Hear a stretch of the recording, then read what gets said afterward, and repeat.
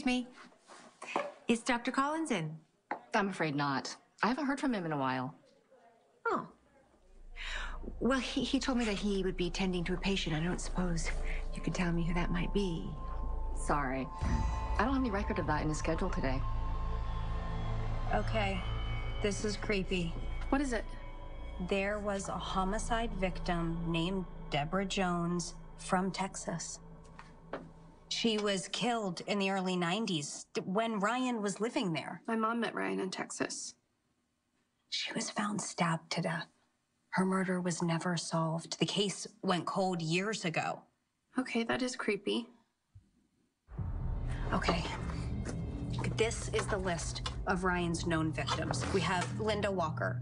She was engaged to Ryan in Texas. Gloria Wilson. Oh, Gloria's murder is the one that my mom saw. There was Michelle Blake. She used to be Gloria's neighbor. And then before Ryan came to Port Charles, he killed Helen Parks and Maggie Anthony. They were both stabbed to death. And then after he got here, he killed Jessica Holmes. And when he was caught and sent to the mental hospital, he killed his occupational therapist, Connie Cooper. That's 7.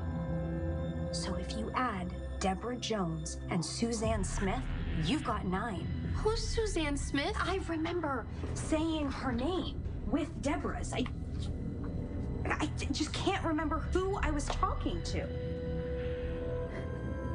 You know, it was my mom who said there were 9 victims. She saw the names on a list in Kevin's office.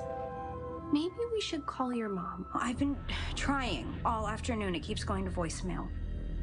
Okay, let's say that you're right.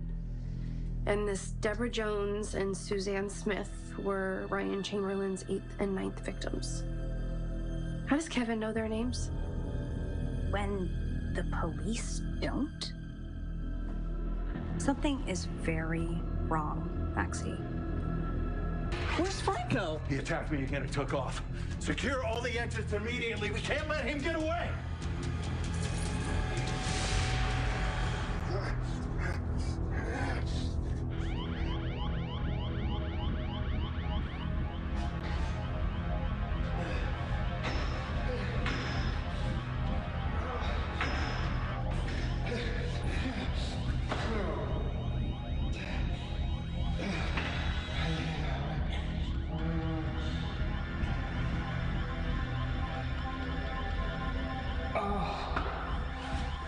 Jordan, hey.